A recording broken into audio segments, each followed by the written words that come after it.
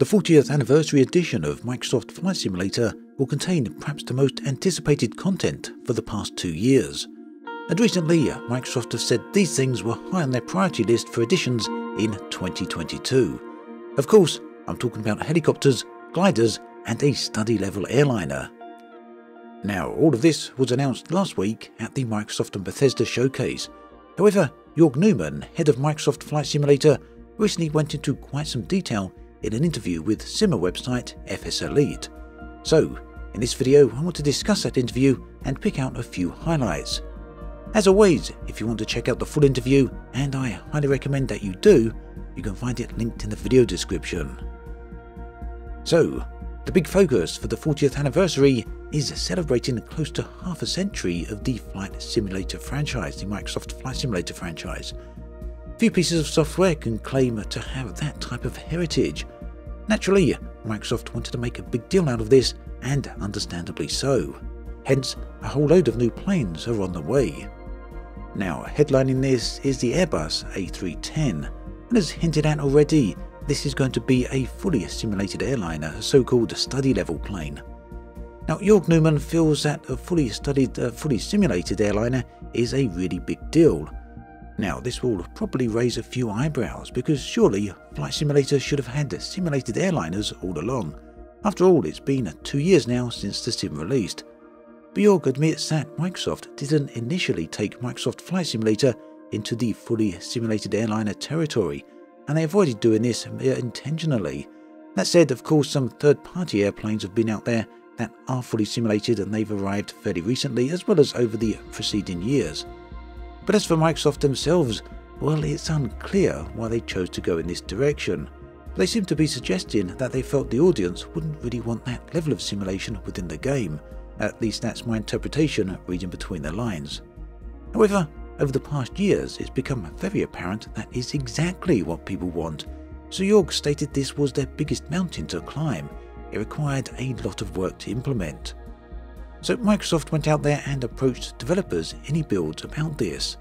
AnyBuilds have long experience with developing highly realistic simulated planes. They also have a great reputation within the industry. So Microsoft agreed with AnyBuilds that their A310 should be made available for free in the upcoming 40th anniversary edition of Microsoft Flight Simulator. Naturally, Jörg didn't go into the contractual details about this, but Microsoft no doubt would have paid or will be paying AnyBuilds a not small amount of money for this. Either way, the end result is that now all simmers will get access to a top simulated airliner for Flight Simulator, and this will be available on all platforms for completely free for everyone who owns the sim already. Keep in mind that these types of planes can generally cost anywhere from $70 to around $150, so this is a very big deal indeed. So the story is very similar with another plane coming in the 40th anniversary. This is the Douglas DC-3. This is another premium third-party plane that Microsoft have come to an agreement with with the developer, in this case Aeroplane Haven. The DC-3 will also be made available for free of charge to all simmers. Currently, Aeroplane Haven charge around $30 for their planes, so this is also a very nice addition. Now, anyone who has played the previous versions of Flight Simulator will be well aware that the DC-3 has a rich history with the series, so it's very fitting to see this plane return for the 40th anniversary. There's another plane on the way as well. This is called the Spirit of St. Louis. Microsoft have spent some time with the Smithsonian to get this one into the sim, and they revealed a nice interesting piece of information about this. Initially, the Spirit of St. Louis should have been released alongside E3. Now that would mean it would release this month. E3 should have been around about June, I do believe, usually. However, E3 isn't happening this year. It appears that Microsoft therefore changed their minds anyway and thought it would be better to include in the November release. We also know that the DHC-2 Beaver is on the way as well. Anyway, planes aside, the really big news for me is the introduction of helicopters. It appears that 2 helicopters will be introduced initially. You can see both of these listed on the screen right here. So helicopters, as many of you will probably be well aware, have required a lot of work to get them into the sim. In short, Fluid Dynamics were not capable of supporting helicopters, so Asobo have been rewriting the code for Fluid Dynamics for a really long time now, and this will allow the sim to support helicopters. It's been added in over the previous updates, a little bit here, a little bit there, various components of it, but the final implementation should come alongside the helicopters with November. Now, on another subject, we've got gliders. And gliders, of course, require thermals. Thermals, surprisingly enough, are not currently in the sim.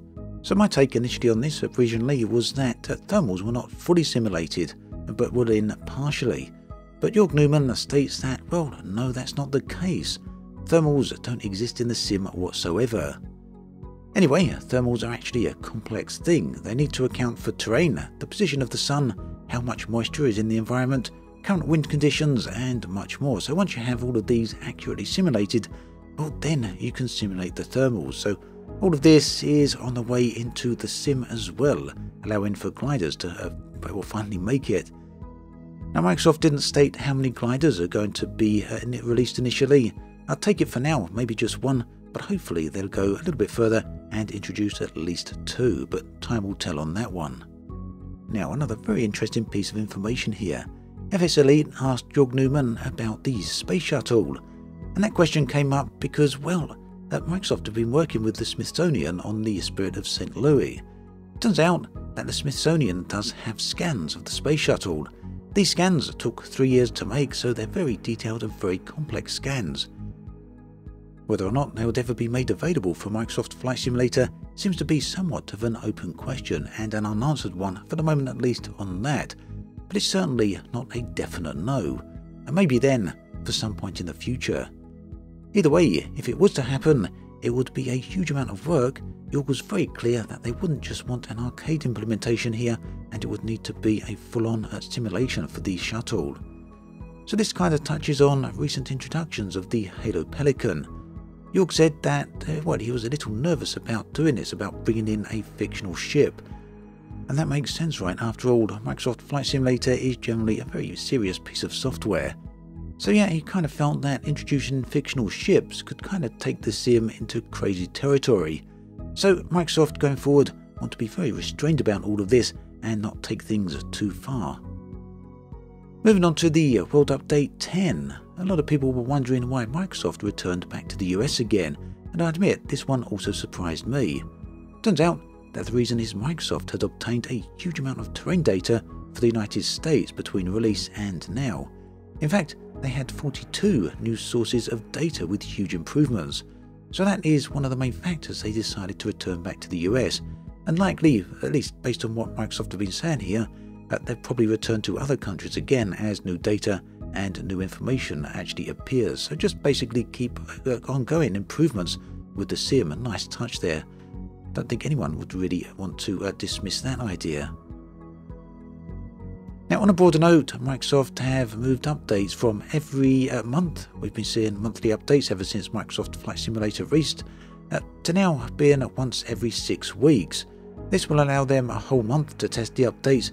The idea is that this will help avoid a lot of the recent problems that we've been seeing, specifically with sim updates. So hopefully this extra time pays off. A little bit of a shame to see a few less updates each year, but if it improves quality and improves stability, then I for one am all for that. Anyway, if you want to see the full interview there, I've only touched on just a portion of the interview. There's a whole load there, and Jörg Neumann is always a great guy to hear from. So yeah, do check the link in the video description for that full interview. Well worth a read. There's a load of other information in there as well. Also, do let me know your thoughts and feelings on what we've seen so far about the 40th anniversary edition in the comment section below. Are you looking forward to helicopters and gliders? Are you looking forward to trying out a simulated airliner, or have you already tried one perhaps? Do let me know in the comment section below. As always, I'd love to hear from you. At any rate, that brings us to the end of this video. As always, thanks for watching, and I'll catch you guys and girls next time.